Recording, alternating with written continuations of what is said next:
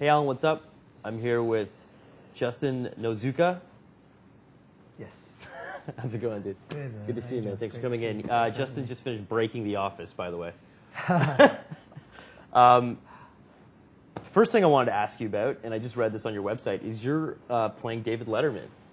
Yeah. That's huge, yeah, man. Next week. Have you done that before? Have you? Not Letterman, no. Are you excited, or you know? Yeah, I haven't really processed it, you know. But my family just sent me an email yesterday, and everybody heard about it, and everyone was really excited, and it's making me a little bit nervous now that there's a lot of this kind of energy around it, you know. And I know it is a big deal, but trying not to make it too much of a big deal. Are you a Letterman guy, or are you a Leno guy? I actually really like Conan O'Brien. I don't really watch. I don't really watch those late night shows, but I always really liked Conan O'Brien's vibe on TV. You know, like, for he sure. just seems like the coolest guy. He's also Irish, and Yeah. he was actually really good with music. He'd always give other bands you normally wouldn't see. He would always book some good bands. I've seen a lot of cool things on his show. Yeah. Yeah. Let's talk about your new record. I was reading that for you, for this album, it made sense for you to get more introspective. And you do tour with a band, though. Mm-hmm. So was that, as you're growing up and you're writing music, because you started really young, was that something as you grew up you realized that it's easier for me to make a song by myself than with a band? Yeah, naturally I think of my experience with music and creating music was always a personal thing, you know. So it was, I always feel uncomfortable around people when I'm writing for some reason. It's just something, I guess I just like to have my time and my space to do what needs to be done for me to express myself, you know. And I guess it says a lot about my comfortability, if that makes sense. Sure. Yeah. It does now. It's a word. It's officially a word. Comfortability with other people, you know. Mm-hmm. But yeah, music is a really personal thing for me. But I mean, Songwriting you're on stage. Is it easier when you're on stage playing with an acoustic by yourself, or when you do have a band behind you? They're two different things. Two very different things, you know. I love having a band behind me because it's just there's depth in the music, and there's many different worlds, you know, different emotions and different energy.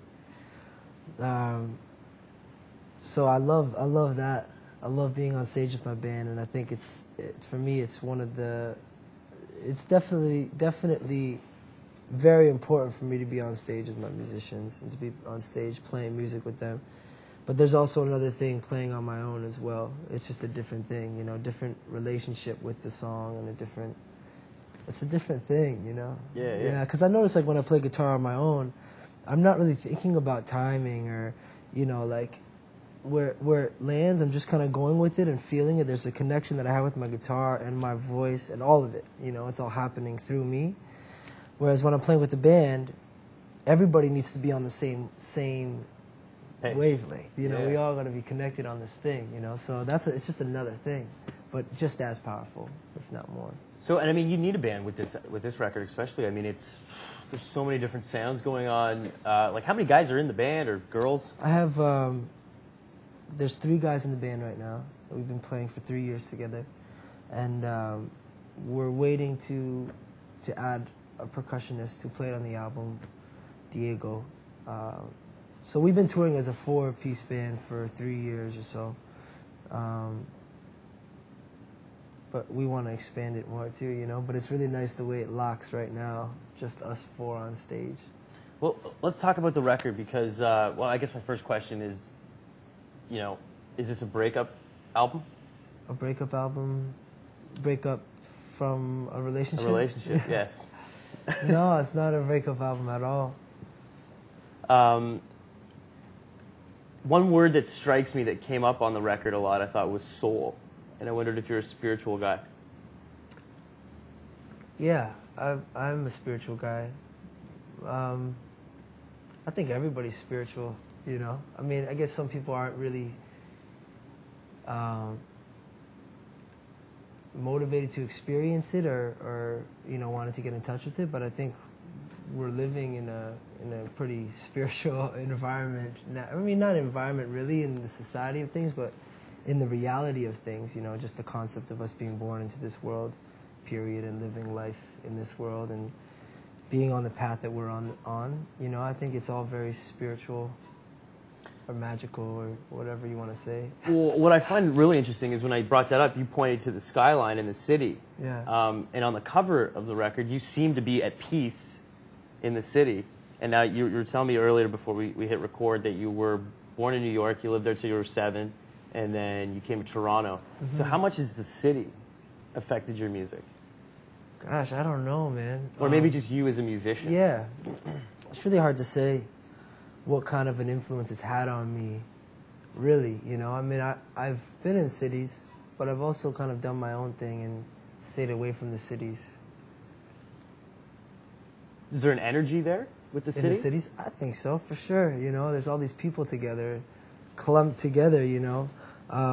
Without a doubt, you know, there's many different expressions and things that are formed from the situation that people are born into, you know, being in the city. I know growing up in high school, a big group of my friends were in the b-boy scene, and they were very, I guess, just involved in that scene, you know, and I always had a liking to that, and they also did a lot of Graffiti?